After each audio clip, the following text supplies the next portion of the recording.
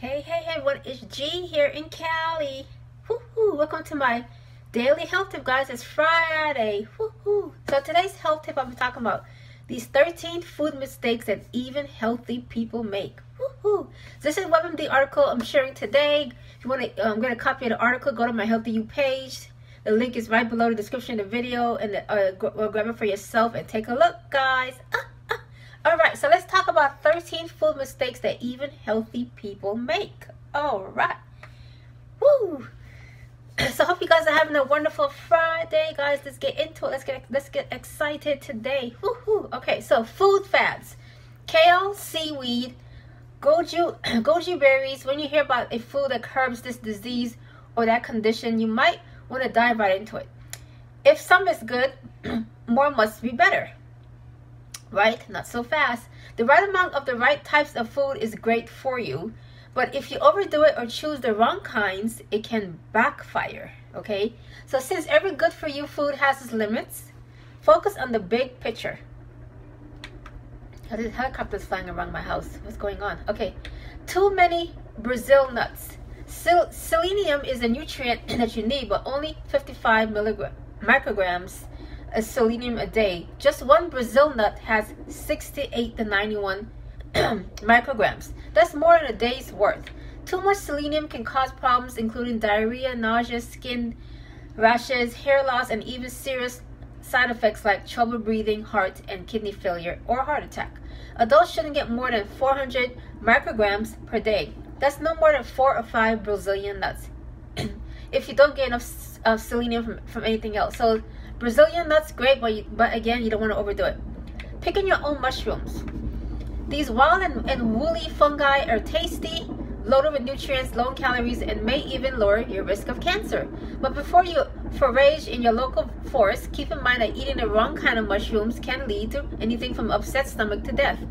So only hunt for them if you're an expert or are with one. So who's out there hunting for mushrooms, guys?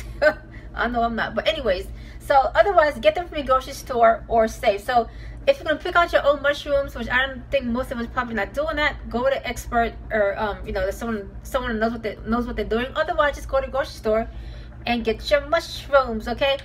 Hey Mary, welcome. We got Mary is on. Welcome Mary, how you doing, girl? Hope you're having a wonderful Friday. Woohoo! Okay, grapefruit plus certain meds. This splashy citrus could cause problems if you have prescriptions like statins for your cholesterol. Grapefruit can make your body absorb more of the medicine than normal, which can lead to side effects. It may be more likely with more statins than others. And the same thing could happen with some drugs that treat other conditions. So if you're gaga for grapefruit, which I'm not a big grapefruit fan, but if you are, ask your doctor if it will affect your medication. So if you like grapefruits, that's wonderful. However, it can affect your medication, so talk to your doctor first, okay, if you are taking medications. Greens and kidney stones. Just about everyone needs to eat more veggies. Dark leafy greens like spinach are some of the best. But if you tend to get kidney stones, you'll want to watch how much you eat.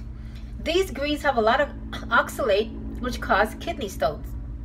If you're at risk, your doctor may recommend no more than 40 to 50 milligrams of oxalate a day. And half a cup of greens can have close to 10 milligrams of it. So you can have a couple of servings, but don't pack huge amounts into your green smoothie. So if you do have kidney stones, and that's a problem for you, again, you want to check with your doctor with the greens to make sure it's okay if kidney stones is an issue, okay? So there we go. So this is very informative. This is a great article. All right, so let's see what other healthy mistakes can we make here. Too much of the wrong fish. Fish are high in protein, low in saturated fats, and high in good fats your body needs. The catch: they absorb mercury. That's a problem for anyone, but especially pregnant women, because it can harm the baby's nervous system. Each week you can eat 12 ounces, about 2 meals, of low mercury fish like shrimp, canned light tuna, or salmon. Avoid high mercury fish like king mackerel, orange roughy, shark, swordfish, and towelfish. So again, twice a week. Experts recommend twice a week. 2 of your meals weekly should consist of fish. again, the low mercury, much better option, right? Like salmon, shrimp, or tuna. However, if you are pregnant, then you definitely want to talk to your doctor first, because again of the mercury. Okay, can you get too much water? Most days you likely don't drink enough of it, which most of us don't. It's not easy to get too much. There are two main exceptions. One is a mental health condition where you are a compulsive drink, you drink water all day. The other is when you do a lot of hard exercise like marathons and you don't down too much instead of a sports drink. So can you drink too much water? Not in a normal sense, but if you do have a condition, some people have a compulsive disorder to drink a lot of water, then that could be an issue. But I think most of us don't have that issue. Most of us don't get enough water. Okay, coconut oil overload. Most and more people have started to cook with coconut oil, but many nutritionists are still skeptical. Why? While coconut oil does have fats that boost your good cholesterol, it's also bursting with saturated fat. Your best bet, limit yourself. The American Heart Association recommends no more than 13 grams of saturated fat a day, and just 1 tablespoon of coconut oil gives you 11 of those. So limit your coconut oil and also your saturated fats, right? So we gotta keep an eye on our saturated fats. Olive oil, drip, don't drown. Olive oil may actually be good for your heart, but even the best fats are loaded with calories. So limit yourself to 2 tablespoons a day or less, including what's in your food. If you overdo it, you can gain weight, and that could offset the good you thought you were doing. So again, anything we don't want to take it overboard. So olive oil is great for us, but just don't overdo it with the olive oil. Okay. So Mary, how you doing, girl? I hope you're getting a lot of value from today's video, guys. You can share the video with your friends. Go educate some of your peeps. That'll be awesome. Okay, potatoes. Don't go green. Potatoes naturally have solanine, a substance that can make you sick if you eat too much.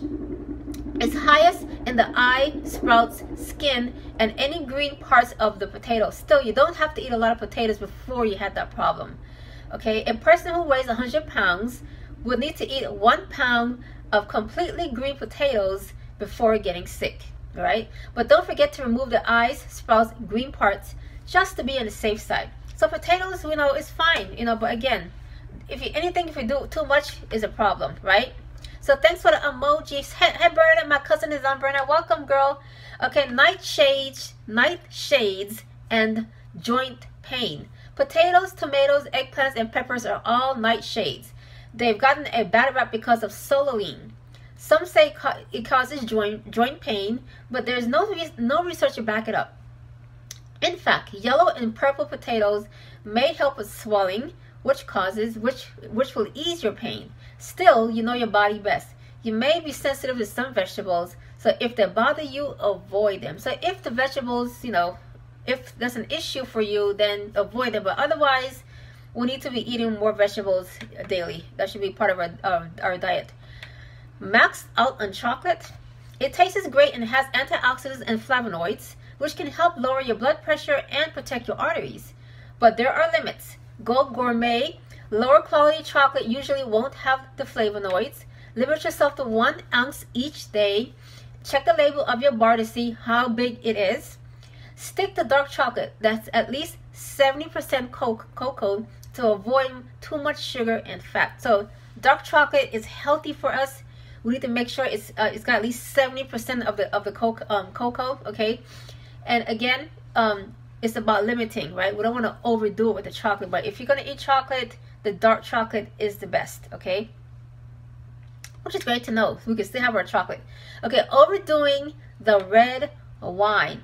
It may be good for your heart in small amounts. There are still questions, though, and health risk.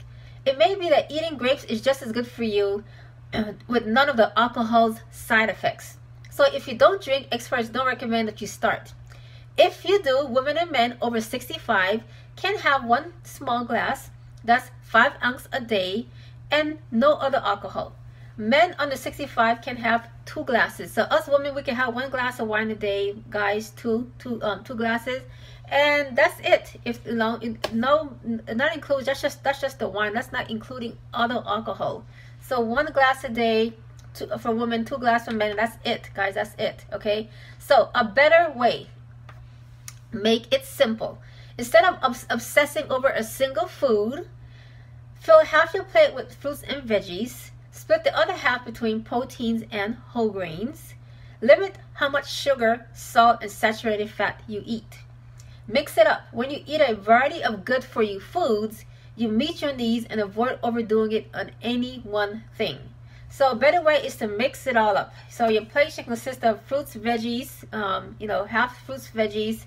Other half should consist of some form of lean protein, fish, lean meat, okay? That's ideally how we should eat.